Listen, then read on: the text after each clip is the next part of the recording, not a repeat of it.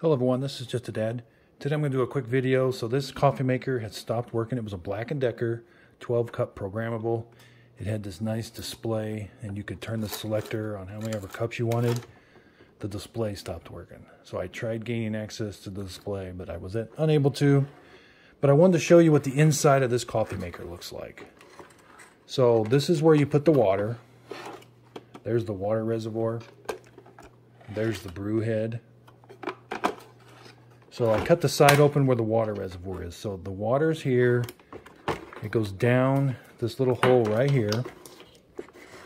And then it comes down this tube to the bottom of the coffee maker. Now on the bottom of the coffee maker, it's got this heating element. This horseshoe is what heats up the water. So it's going to come in here, get heated up to a steam, real boil, real hot.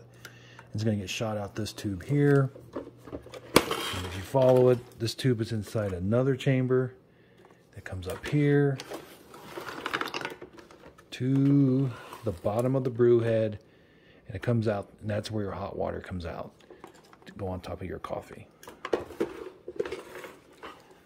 So you can take the bottom off. There's some screws, but that's about all you can take apart, is you can gain access to the bottom. Now some of the screws are underneath the little rubber feet. You got to pull the rubber feet off, and then you can gain access to the screws. But there's not much you can change.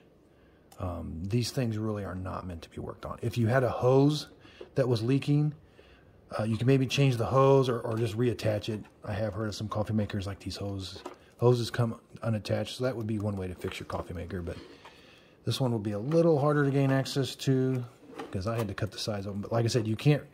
These coffee makers just really are not made to be taken apart. And especially the control panels, you know, these things, once they stop working, you know, you're pretty much done.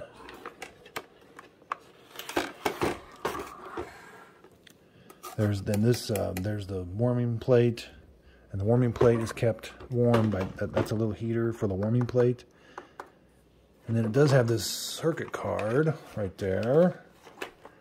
So it's got these relays and kind of a circuit card. I guess you possibly could change that maybe. But it's got this ribbon cable that goes up to the control panel. So again, just a quick video. Just wanted to show you the inside of this coffee maker. And I've got another video where I compare it to all these other coffee makers. You'd be surprised. They all pretty much look the same on the inside. So again, this is Just a Dad. Quick video on this Black & Decker 12 cup coffee maker on the inside. If you could, please like and subscribe.